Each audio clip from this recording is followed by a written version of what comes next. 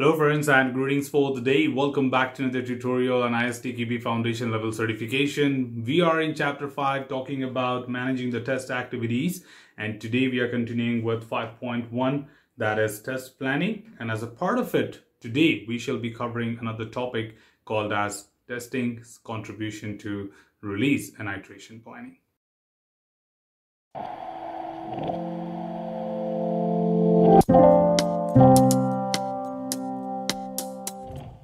When it comes to release and iteration planning, of course, anyone can really correlate it to the agile methodology. Of course, the new syllabus brings a lot of renovation to the syllabus in terms of blending it from traditional as well as agile perspective as well.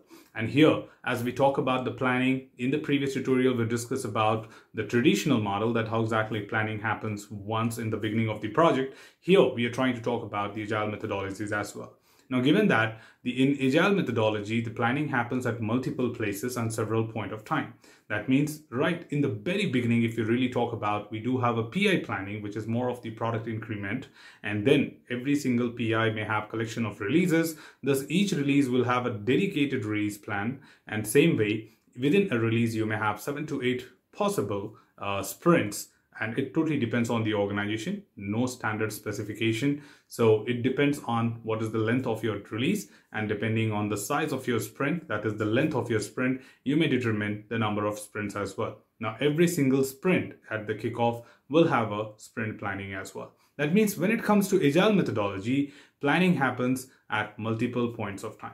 And the scope of work is also different. That means during release planning, we talk about the entire release. And when it comes to sprint planning, we talk about the sprint perspective itself. But the question is, what should testers' contribution be when it comes to these release and sprint planning? So ISTQB also keeps it very generic. So sprint planning is equal to iteration planning, or sprint is equal to iterations. So let's quickly check up what exactly the contribution of tester would be in terms of release and iteration planning. So when we talk about here, number one, in iterative SDLC models, typically two kinds of plannings occur, that is release planning and sprint planning. When it comes to release planning, it looks ahead to the release of a product, defines and redefines the product backlog, and may involve refining larger user stories into a set of smaller user stories. It also serves as a basis for the test approach and the test plan across all iterations. Now, in simple words, all we are trying to talk about is during the release planning, it's very important to understand the major intention is to identify the set of items what you'll be working in that particular release and building it up as a product backlog. But of course, a PO, which is product owner, is someone who's responsible to, keep refining it over a period of time. In fact, the product backlog grooming or product backlog refinement is an activity in the agile methodology which happens every single week. That is to keep checking what is the most priority and what is the highest priority items in our releases at any point of time. Thus, it is defining and redefining every periodic difference, right? And at the same time, it is really important for PO again to, break those large chunk of works into simplified stories, or a bigger story into more simpler story that a team can take it up during a particular sprint. So it's very important for PO to work at this point of time. My responsibility as a tester would be to help the PO understand, review, and contribute for making it more efficient.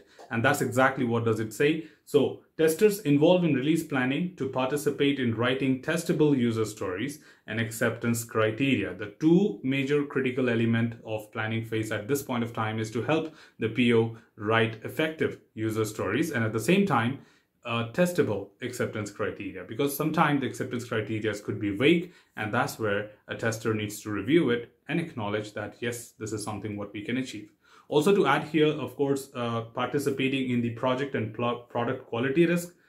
Quality risk is also called as product risk. So it's project and product risk analysis. That means identifying the risk areas related to the release entirely, and then estimating test effort associated with user stories, determining the test approach for the entire release, and the plan of the test for the entire release as well. That's means on a higher level for this particular release, what are the major activities, what we may have to do, and at the same time, what exactly are those set of design activities, what we may have to perform. That is the levels, the test cases, the test techniques, and whatnot. So approach is a strategy, collection of everything what you define in order to test that particular set of item.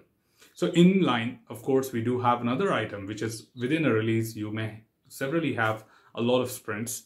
And then we do, again, a set of sprint planning at the beginning of each sprint. Now, when it comes to sprint planning, of course, we know that now we have dedicatedly picked up some of the stories from the product backlog, and all we are trying to implement are those stories within a particular sprint.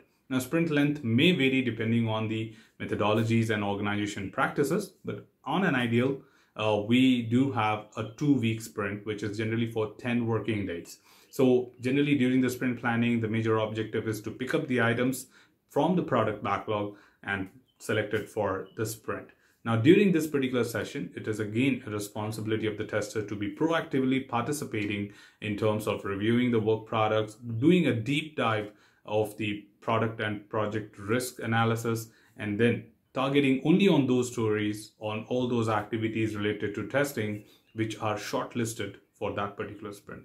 So let's quickly look here. The iteration planning, which is sprint planning, looks ahead to the end of a single iteration and is concerned with the iteration backlog itself, which is sprint backlog. Also, testers involved in iteration planning participate in the detailed risk analysis of user stories. Now, that's the key difference. When it comes to release planning, I'm worried about the whole release. At this point, I'm worried about only the stories which are shortlisted for that particular sprint.